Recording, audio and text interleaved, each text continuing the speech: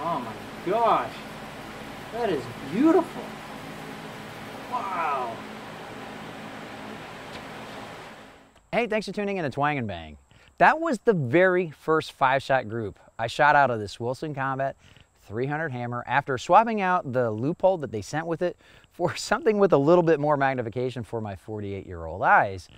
And I didn't even have my good microphone set up, so that's why you hear those fans that are on the range sounding like a turboprop on a taxiway in the background. Of course, I was super impressed with what I saw downrange, but wait until you see the rest of my accuracy testing with these other rounds right here. I'll be honest, when Wilson Combat first told me about this project, their new 300 hammer, I thought the same thing many of you are probably thinking watching this video. Why do we need yet another 30 caliber round based on a 5.56 case? They offered to build me this tactical hunter for me to see for myself. What they sent me was a match grade hunting rifle that hits harder and shoots flatter than any other 30 caliber round based on a 5.56 case. It also turns out to be one of the most accurate rifles I own of any kind, any caliber. And that's why the Wilson Combat 300 hammers was coming up next on Twang and Bang.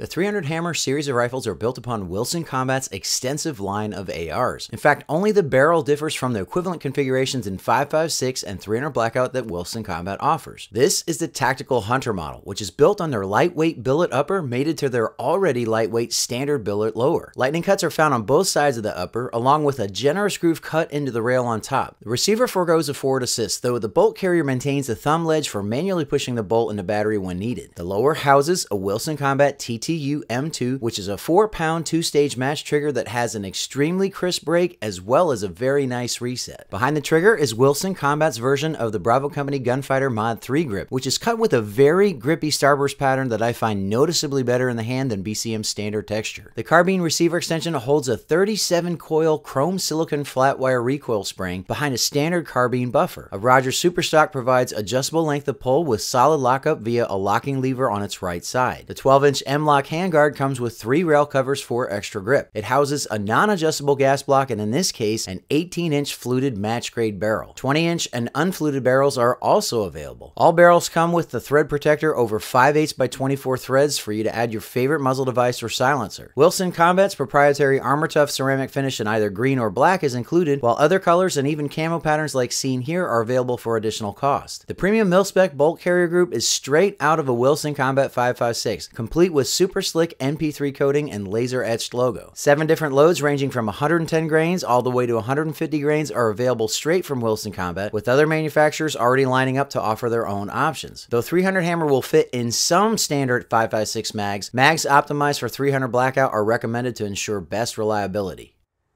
The 300 Hammer was originally called the 30-30 AR because it delivers the equivalent of 30-30 ballistics in an AR platform. These are almost the same bullet. There are 150 grain soft points in each of these.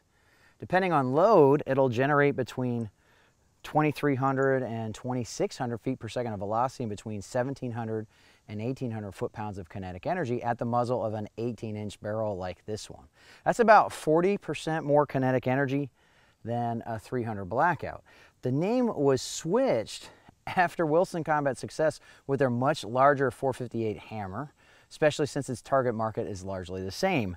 The name is a play on ham as in pork, and the apostrophe R for the hammer-like effect it has on hogs. If you thought the cartridge looks like a stretched out 300 Blackout, you're pretty much right. The case is about 1/4 inch longer, allowing for greater powder charge while keeping pressures reasonable. However, even though it matches the power of 30-30 at the muzzle, it managed to do so with about 2/3 the powder of the noticeably larger cartridge. While this cartridge was designed around 30-30 ballistics, the 300 Hammer can use pointed bullets that would be unsafe in the tubular magazine found on most 30-30 rifles. That's because they're stacked on top of each other in a box mag versus sitting tip to primer like they would in a standard 30-30.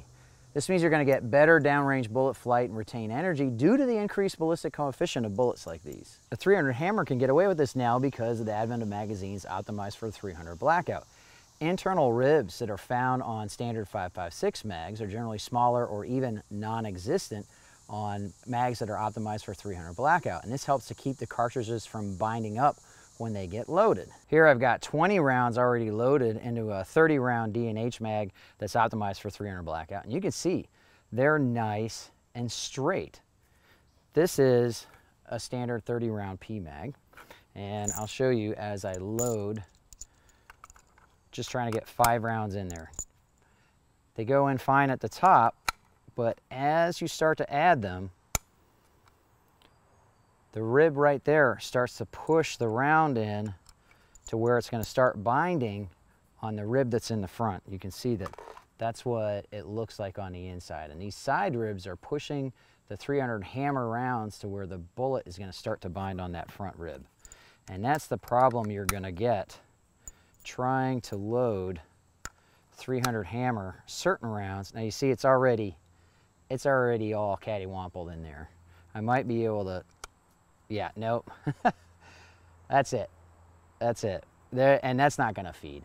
So certain bullets and overall lengths you might be able to get to work in a standard 5.56 mag, but you really need to stick to the 300 blackout mags, and it's going to be beautifully reliable. They tested the round to make sure it worked with these mags. That said, Wilson Combat is not claiming that 300 hammer is going to replace 300 blackout. In fact, 300 blackout variants are their most popular variants in their ARs behind their 5.56 variants. Instead, they wanted to offer hunters a flatter shooting, harder hitting option for ARs without requiring the change to a proprietary bolt or receiver size.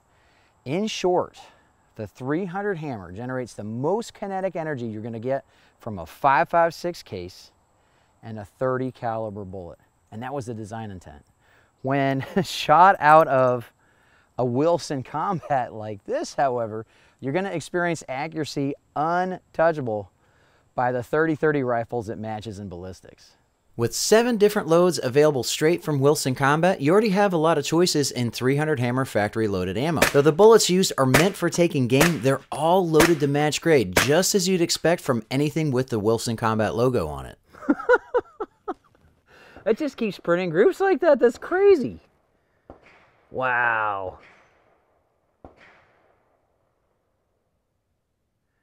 This might be the most accurate gas gun that I own. The other one is also a Wilson. My Wilson Combat 308 Super Sniper is by far my most accurate gas gun. And this might give it a run for the money at 100 yards anyway. That's fantastic. And that's hunting ammo. That's a soft point bullet. That's insane. That's fantastic. Even the largest 5-shot groups I was getting were just barely over 1 MOA at 100 yards, which is well beyond what most hunters expect from something like a 30-30, but this is not a 30-30. The 300 hammer is a thoroughly modern cartridge that delivers modern expectations for group sizes. Even though I understood that before my testing, I was still thrilled that the vast majority of my groups were under 3/4 of an MOA, with many much smaller than that. Holy crap! That is one ragged hole.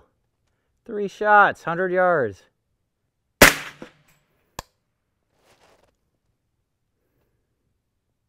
One ragged hole, 4 shots. And this is a soft point bullet. That's insane. Whoa! Oh my gosh! Oh! I'm just glad I didn't choke. I mean, that last one wasn't in that group, but holy crap. I can't wait to measure that out on the computer. I think that's a 0.3, 0.4 MOA group, 5-shot group. 4 shots just right on top of each other with a soft point bullet. Yeah, I know a lot of people are going to be wondering, like, why? Why do you need another 30 caliber AR round? That's why. That's why. At 200 yards, 40% more kinetic energy than 300 blackout. Less than 50% of the drop of 300 blackout at 200 yards. And you can buy a gun and ammo that prints like that all day long. That's insane. Man, I love this. Love this, love this. By now it should be clear what Wilson Combat means when they say they build match-grade hunting rifles. If you miss with this rifle, it's totally on you. It's also a really soft shooter. Here's where I would say that this would make a great rifle for a young hunter. But you'd have to really, really love your kid to buy them one of these, because this retails for $2,650. Other variants range in price from $2,600 all the way to about $3,700 for one that's ready to hunt, complete with optic and scope rings included. Of course, if you have the budget for a rifle like this, that's just one more excuse to get one for yourself. Be sure to read my full written review at the link in the video description below. I'm active most days on Facebook and Instagram. You can see the links right here. And be sure to sign up for my mailing list. It's the only way to be sure to keep in contact no matter what happens to gun content here on YouTube or any other social media. I really appreciate you watching Twang and Bang, and I hope to see you next time.